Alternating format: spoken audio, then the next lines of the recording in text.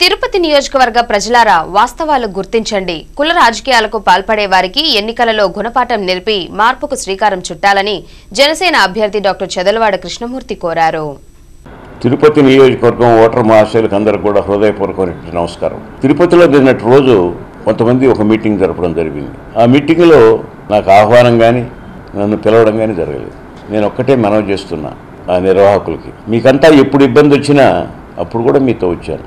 గతంలో చిరంజీవి గారితో కూడా వచ్చాను. ఈరోజు ఒక మంచి ఆశయంతో మార్పు కావాలన్నటువంటి ఆలోచనతో పవన్ కళ్యాణ్ గారు వచ్చారు. నేను ఆయన అభ్యర్థిని.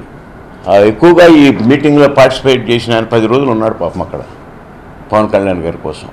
ఆయనకేదో అక్కడ అన్యాయం జరిగిపోయిందని ఇక్కడికి వచ్చేసి ఒక మీటింగ్ లాగా పెట్టి మేమంతా ఆయన పక్కనే అన్నటువంటి ఆలోచనతో ఎదుటి వ్యక్తిని నేను పోటీలో ఉన్నవాడిని.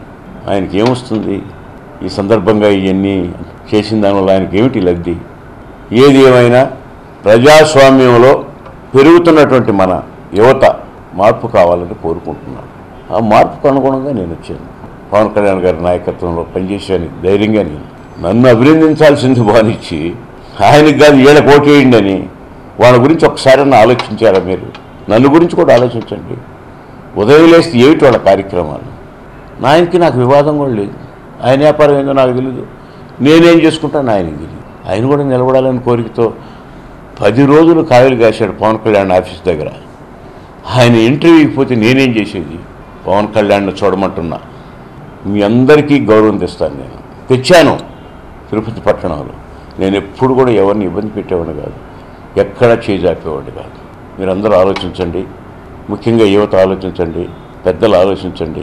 ఈ విధంగా ప్రతిసారి ఇలాంటి నాయకులు వచ్చి ఏదంటే చేసి ఈ విధంగా కించిపరిచిన దానివల్ల మనం బలహీనపడిపోతాం.